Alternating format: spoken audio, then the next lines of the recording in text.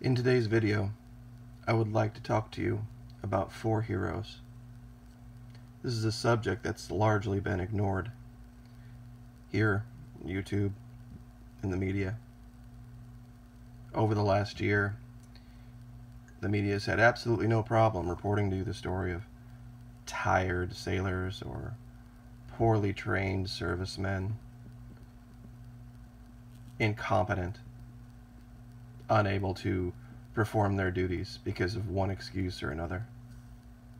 Well, today, we're going to tell you the real story of U.S. servicemen. Staff Sergeant Brian Black, Staff Sergeant Dustin Wright, Staff Sergeant Jeremiah Johnson, and Sergeant LaDavid Johnson were killed on duty in Nigeria in an ambush. The man on the far right was the last to be recovered, having fought until the last, having been shot 18 times, continuing to fight. He's from Miami Gardens, Florida.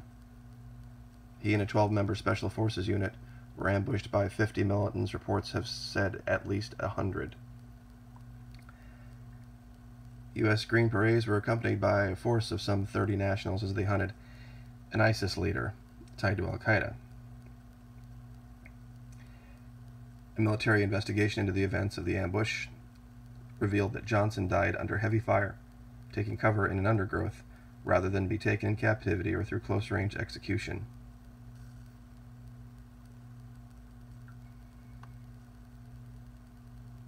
The discovery of a number of shell casings found near Johnson's body appeared to show that he died fighting to the end. He had been hit by fire from Soviet-made M4 rifles, stolen rifles. He had his equipment and boots taken from him, but he was still wearing his uniform. The 4 U.S. troops and 4 other soldiers were killed as they stopped in a village to gather food and water. The area where these patrols had been searching for the senior militant figure and gathering intelligence was easily accessible to Islamist groups. The U.S. military had said it believes it is likely someone tipped off the attackers to the presence of U.S. forces there. The U.S. military has said it believes that it is likely someone tipped off the attackers to the presence of U.S. forces there. You see, that's interesting. So they were made. Someone stabbed him in the back. See, it takes us to a different place in the video today. See, here's the president of Nigeria, who was cordially welcomed into the White House after this happened, brought here. Kind of strange. A lot of people think he's our friend. But he's shaken other hands as well.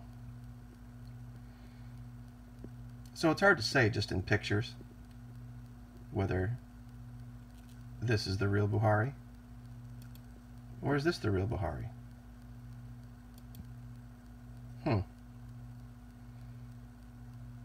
I wonder if we can find something that might give us a clue.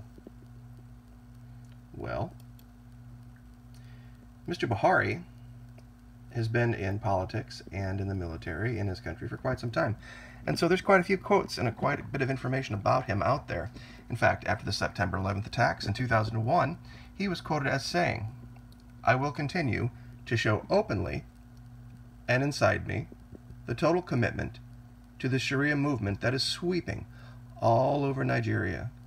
He then added, "God willing, we will not stop the agitation for the total implementation of the Sharia in the country." Those are his words. I'm not making that allegation about the man.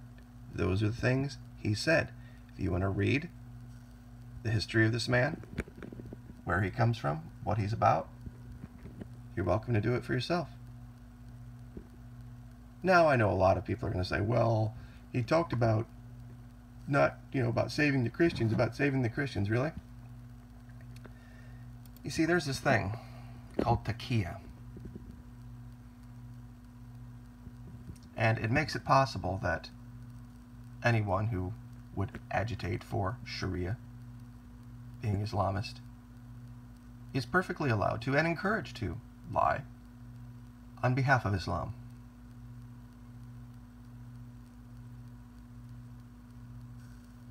And a lot of people don't know this.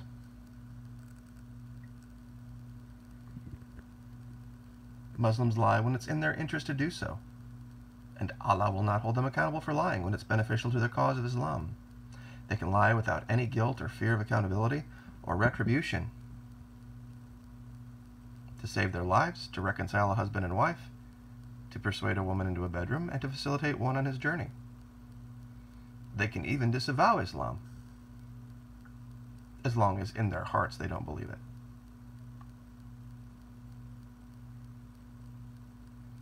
You see, there was another God present there as well. This is Mr. Bahari shaking another hand. These are Chevron officials. So it makes you wonder. It really does. Where his allegiances really lie. It looks like he can be friends with just about anybody when it serves him. Of course, soldiers, sailors, airmen, and Marines, we don't get to ask these questions. We just serve.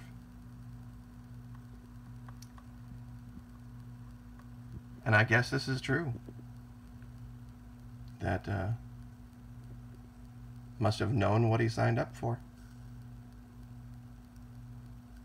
Fighting for big oil. In Africa, that's what all of us sign up for. Of course, when we go in and decide to serve our country, we know that no matter what,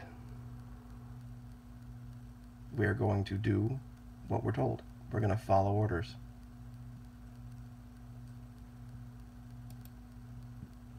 See, I would have liked to shake this guy's hand. I would have liked to tell him thank you, but we won't get to.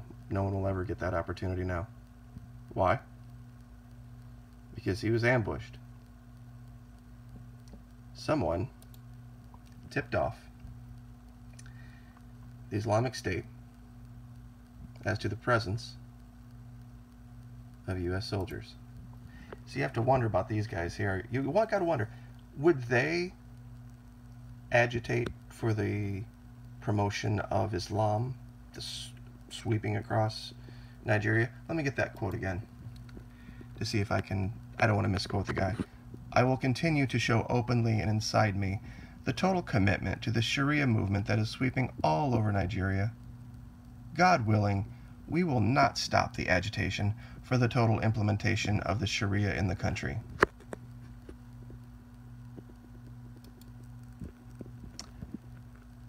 I wonder if these guys would agree with that statement. What do you think?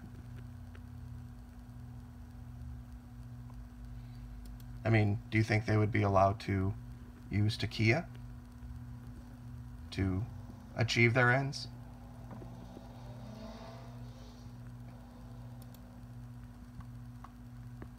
Shot 18 times. Fighting to the end. The story of 4 U.S. servicemen who lost their lives in defense of big oil so that we can have dictators in the White House. It's going to meet with another dictator soon here, apparently in Singapore, who has the blood of millions, he and his father, on their hands. I wonder what the financial incentive there is going to be as well. It is strange. There are certain dictators, I guess, in the world that are perfectly fine, and other dictators that aren't. You know, I've never heard of Venezuela pursuing nuclear weapons. I've never heard of any U.S. servicemen being ambushed in Venezuela. Have you? I've never heard of Venezuela attacking its neighbors. I've never heard of Venezuela promoting Sharia. Have you? I want you to remember these faces. And when you see that plane on the tarmac at Dover, and you see the coffins roll out the back with the flags over them, having returned from service somewhere South America, dead, having quote-unquote known what they've signed up for, I want you to remember this day. And I want you to remember what's really important. And the next time you see a story talking about how our guys don't know what they're doing, about how they're lazy or unmotivated or tired, I want you to remember this. Because that's never going to stand here. Not at this channel. We're going to tell you the truth, whether it hurts or not. Godspeed to all these servicemen. Like, share, subscribe.